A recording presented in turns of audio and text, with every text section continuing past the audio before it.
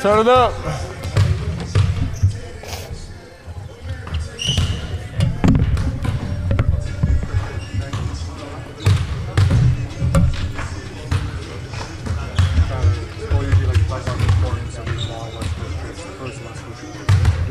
What could be gained from a trip like this?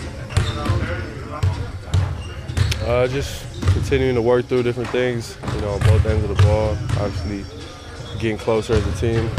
Just normal road trip things, and I think we'll take away some things from this trip. So I'm excited for it.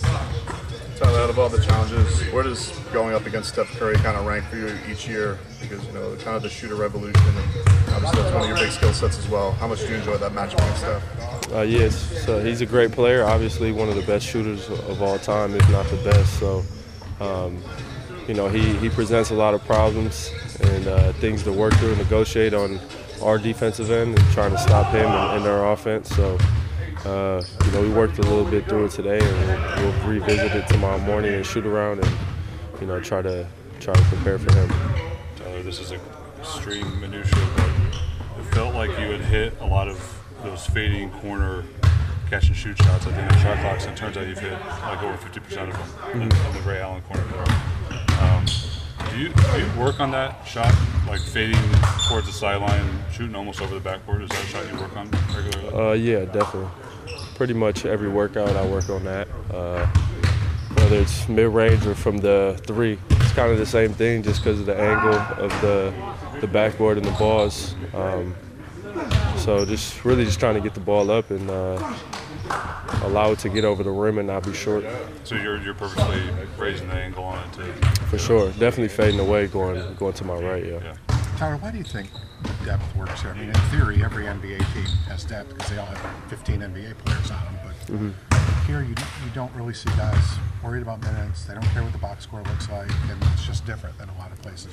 What is the secret here that sort of separates you guys on that front? I think it's from top to bottom, really, starting with the front office. This is kind of what we've been preaching since I've came to Miami. My rookie season was next man up, and you know, if you're not in the rotation, be ready, stay ready, so you don't have to get ready. And we've got a bunch of guys that work hard like him, and just stay ready. So. You know, that's the beauty of it. Like you said, no one has an ego about it, and it's all about the end goal of winning the championship. And did you know Kevin was going to be such a bad influence on you? Yeah, we've been trying to control him. You know, he's quite the character sometimes, so we gotta control him.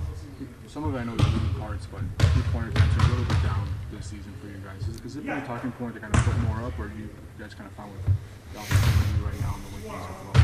No, I mean, from game to game it changes, you know, and a lot of teams scout our three-point shooting between, you know, me, Duncan, and even Caleb, and from really everybody. We have a bunch of guys who can shoot it from three. So I'm sure that's an emphasis for other teams to get us off the line. And I think this year we've also tried to get into the paint and get as many paint touches as possible. You know, Tyler, I don't want to ask you for specifically your New Year's resolutions, but could you kind of maybe talk about your 2023 and what you're looking out of yourself and for the team heading into a new year? I haven't even thought that far ahead yet, my man. I'm still in 2023, so I'm going to take it one day at a time, and hopefully I can get to 2024. All right, thank you. Thank you, sir. Appreciate it. You'll make it.